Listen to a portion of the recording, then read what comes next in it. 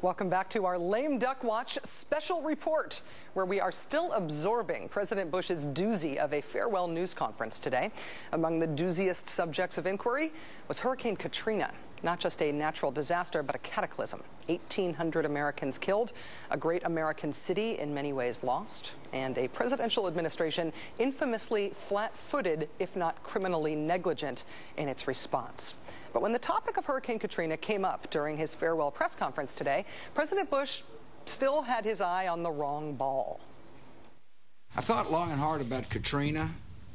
You know, could I have done something differently?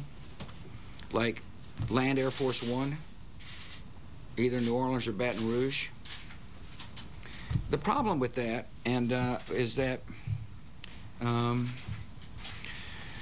law enforcement would have been pulled away from the mission, and then your questions, I suspect, would have been, how could you possibly have flown Air Force One into Baton Rouge and police officers that were needed to expedite traffic out of New Orleans were taken off the task to look after you?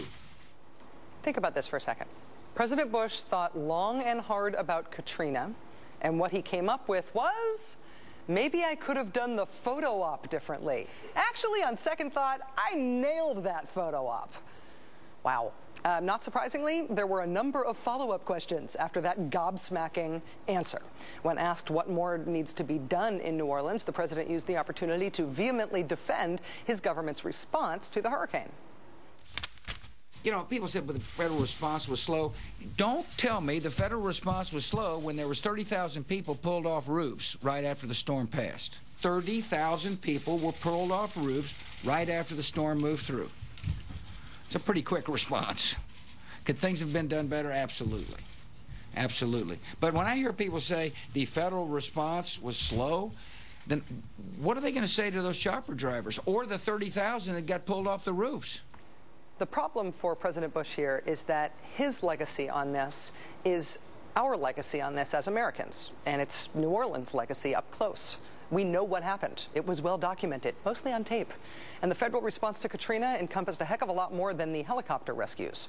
For the record, National Guard troops did not arrive in the area until 2 days after the levees were breached. FEMA did not finalize its request for buses to move people out of the affected area until 6 days after Katrina hit. FEMA trucks loaded up with ice were rerouted to Georgia and South Carolina and Maine. Maine? Yes, Maine. And it isn't as if we didn't all have warning. This was the language that the National Weather Service used that Sunday, which was the day before Katrina hit. Quote, most of the area will be uninhabitable for weeks, perhaps longer. At least one half of well-constructed homes will have roof and wall failure. Power outages will last for weeks. Water shortages will make human suffering incredible by modern standards. Armed with that dire warning, here's what our leaders in the federal government were up to. As a historical reminder, Katrina made landfall on Monday, August 29th. That day, President Bush spent the morning eating birthday cake with Senator McCain in Arizona. If you look at the official White House photo album for August 29th, 2005, this is what you see. The next day, on Tuesday, as reports came in of looting in New Orleans and thousands of people trapped in the Superdome at the convention center, President Bush traveled to Southern California and was photographed playing a guitar with country music singer Mark Wills. On Wednesday, when things were getting really bad, FEMA seemed more concerned about how much time Michael Brown had to eat dinner than whether food and water were getting to those people who were stranded in New Orleans. Quoting the Associated Press, a FEMA official emailed Brown to tell him that thousands of evacuees were gathering in the streets with no food or water, and that estimates are many will die within hours. A short time later, Brown's press secretary, Sharon Worthy, wrote colleagues to complain that the FEMA director needed more time to eat dinner at a Baton Rouge restaurant that evening. Quote, he needs much more than 20 or 30 minutes. The same day, Secretary of State Condoleezza Rice was heading out for vacation. Her day reportedly included hitting some tennis balls with tennis pro Monica Seles and taking in the musical Spam-A-Lot on Broadway. I hear it's great. Killer. The next day, Thursday, as newspapers across the country ran headlines like New Orleans in chaos, looting, mass evacuation, and shortages of food and water plagued city, Condoleezza Rice was seen buying Ferragamo shoes on Fifth Avenue.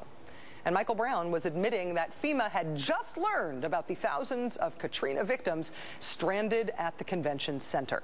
That's the legacy of the federal response to Katrina. It's public record. A Bush administration ill-prepared and not just slow, but lead-footed in response. So much so that aides to President Bush had to put together a DVD of news coverage to show him how bad things had gotten in New Orleans, because the news media were covering it, even if his own government wasn't. The coup de grace here?